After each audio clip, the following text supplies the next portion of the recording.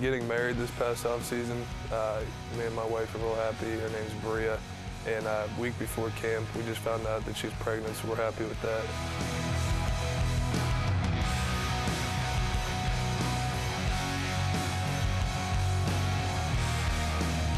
Don Barclay describes himself as a devoted family guy.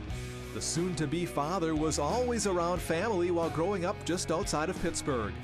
Lived close to my grandparents. A lot of family lived close by, so we'd always hang out. Sunday dinners, my grandma would cook a lot, so just being close to my wife. We just got a dog.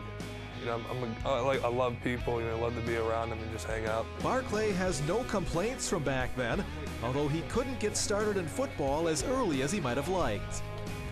Don is really not that big by NFL offensive tackle standards, but when he was a young kid, he says he was too big to play football. He was big into baseball as a kid, but eventually found out that football would be his sport. I couldn't play football because I was too heavy growing up, so that was one challenge I had. Nowadays, I heard that they don't have a weight limit, but they just have a weight limit for like ball carriers. Back then, you either made the weight or you didn't. I was a big baseball fan growing up. I played a lot of baseball. I was lucky.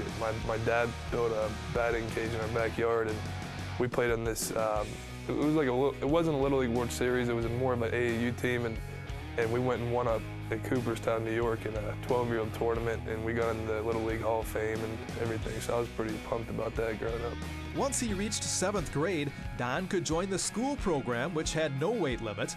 By sophomore year, he knew that football would be the sport that could take him somewhere. I played 10th grade year, and then I had a big year in football, and my coach told me I could probably get some scholarships.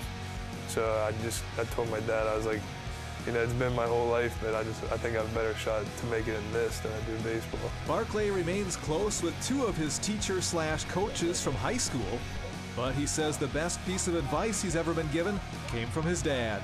He said, you can still do it, you know, even though you're not the biggest guy. He's like, you know, it just comes from your heart.